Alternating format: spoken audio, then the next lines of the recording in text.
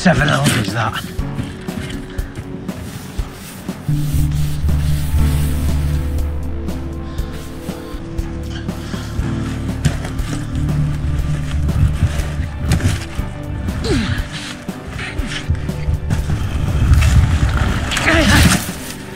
It's been here a long time.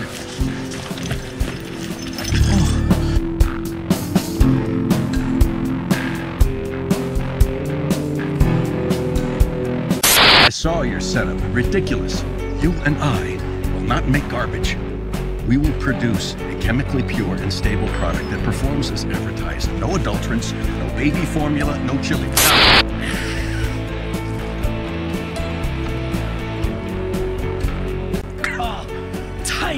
Tight, yeah! Blue, yellow, pink! Whatever, man, just keep bringing me that.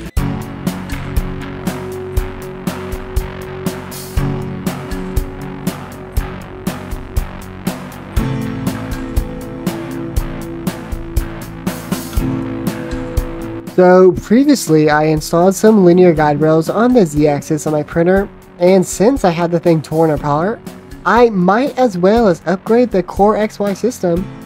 I think it'll be pretty easy. No big deal. Something that I could do very quickly, like in a couple weeks tops. Everything burns.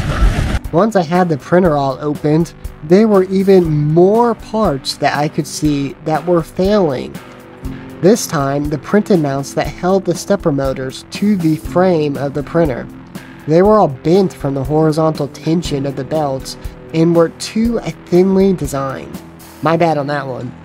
So I used some ASA filament to produce 2 new mounts that would hold the stepper motors in place used in the core XY system. The new mounts are a lot thicker and had a greater gantry support from the plate that the stepper motors mount to. So when in doubt, make them thicker. With the stepper motors in place, I still had to come up with new printed mounts that would hold the linear rails in place. So all the blue parts are going to be required to hold these rails to the frame, and also the gears and pulleys of the core XY system. Now our core XY system is not what you would call traditional, but rather a vertical, having the belts in the same horizontal plane, but one belt above the other. The idea was to save some space. To achieve successful parts, we would be using ASA filament. And I don't know if you're aware of this, but this filament stinks. Like releasing toxic fumes stinks. But how bad could it be? Is it really deadly? I mean, I printed so much ASA filament. The least I should have gotten was a headache or skin irritation or something, based on these internet articles. Once the parts actually stuck to the bed, I had to use some magic 3D printing adhesive. My printers were producing parts in no time. So how'd we do? Orientation matters for ASA printing, and not in that weird pronoun using way. I actually had to redesign the parts so that a larger, flatter surface was used as the first layer. This gave the part a much better quality overall. After all the ASA printing was done, and all that toxic filament fume filled up my house like a giant meth lab,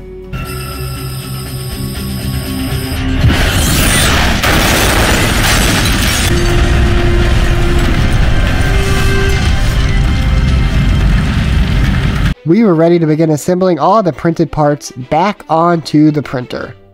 There were 2 sets of pulley mounts that were printed, and these mounts would hold the gears in place. Now these gears are used for the belts of the core XY system, and this design we had to simplify due to the fact that the design was just too complicated. When was I ever going to learn? As shown in the last video, we had a layer that needed to be printed upon supports, and every time that this layer was printed, it warped, because the ASA did not have enough time to cool and lay down the next layer properly. So this mount would not hold the linear rails, and instead would only house the gears used for the timing belts.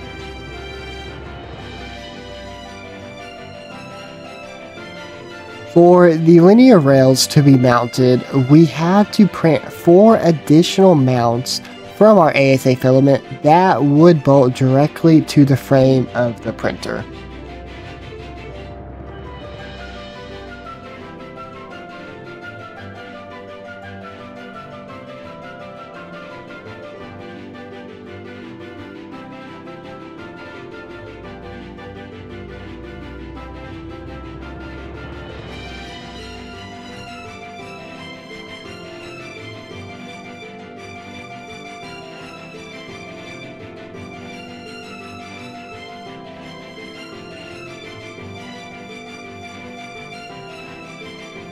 The linear rails would then bolt to these 3D printed mounts, and the install was pretty smooth.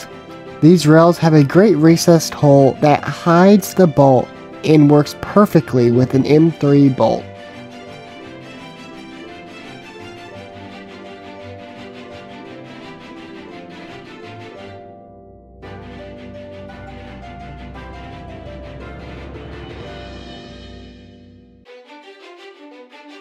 Now, I have used optical limit switches before and wanted to use them again on this redesign.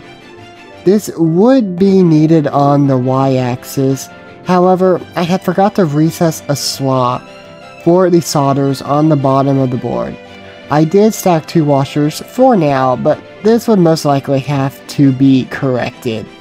I did correct this on the left carriage rail mount, which would also have an optical limit switch for the X-axis, so stay tuned. With the Y-axis rails in position, everything had been completed for this axis.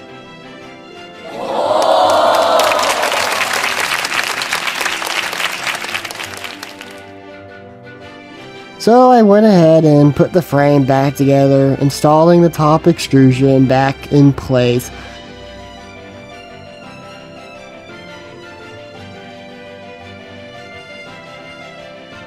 And over tightening all the M3 screws till my fat fingers hurt.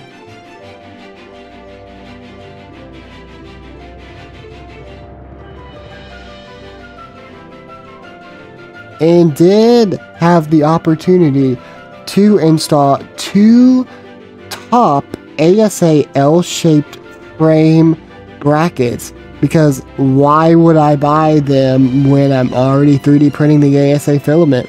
We're cutting corners, we'll say it.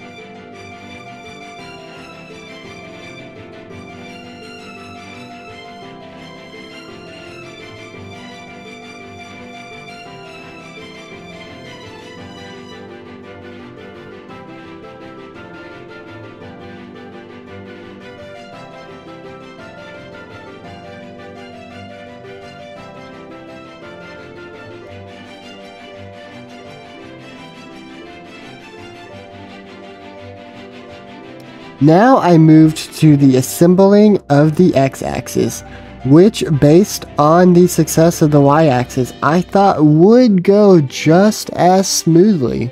The 2 main 3D printed parts are the left and right mount carriages. The right would have another optical limit switch mounted to it and would prevent the extruder from running past the min. The mounts would have the X-rails bolt up to the holes of the carriage, but to my surprise, the model did not align with the rails, and I couldn't mount them. Let me show you something. Does that look right to you? It wasn't right. This is why you need to double check a model you just get off the internet because you're too lazy to design a linear rail yourself. That's on me. I went ahead and moved the location of the hole on both of the carriages and reprinted them. This time the parts worked correctly and the rail lined up with their mounting hole, which allowed me to insert a bolt.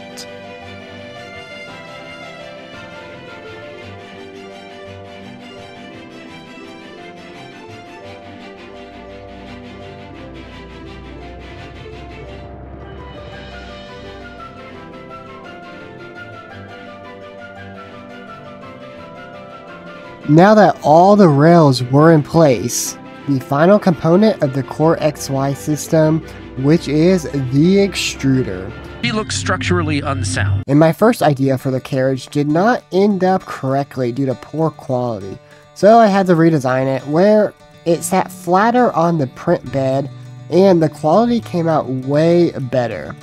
The carriage would mount to the rail block of the linear rails, and I would have a separate clip that the actual extruder would mount to, and that clip that held the extruder would then bolt to the carriage print, leaving me some room in between the two parts for the belt. Now, the belts are a very important part of any Core XY system, and you want to retain all of the tension in these belts, so there's not going to be any slipping or moving of the belts along the gears or the pulleys as your extruder moves, because this could lead to very bad print quality such as layer shifting and the incorrect dimensions being printed, so we want to avoid all that. When I was installing the belts, there weren't any clearance issues with the 3D printed part. I made sure I gave myself plenty of room for the belts to be pushed through these parts and reach the extruder where they would be mounted together onto the belt clip.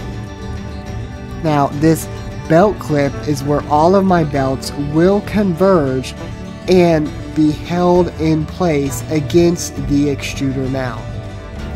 The extruder I'm using on this redesign is the Big Tree Tex 3-in-1 out. I like it for this build because I'm very limited on the amount of space I have on the x-axis, and this extruder is small and the all-metal design is really solid. Plus, it bolts right to my printed clip, and that would then bolt to the carriage. I know, so many bolts.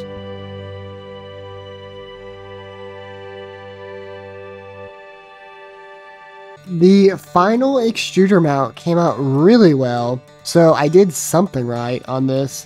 The basic motion of Core XY is when both of the motors turn in the same direction, the extruder will move along the X direction. But when one motor is held in place while the other rotates, the extruder will move in a diagonal line. I can't test the motors yet because I still have to add the optical limit switches on this printer. Remember, I still need to add one on the Z-axis and fix the Y-axis. But when I tested the motion of the Core XY, the belts were not as tight as I had hoped for. There's gonna be a redesign of a redesign, isn't there? I think I can fix this by reprinting a belt clip, which the belts can in turn tie to. Next time, we're going to go ahead and play with some optical limit switches and get them installed on this printer. And let's get this thing moving, so stay tuned for that. Also, we'll be getting into the electronics, the heart of this printer, so come back for that. And we're going to inch one step closer to getting our Benchy test print out on Imprint X.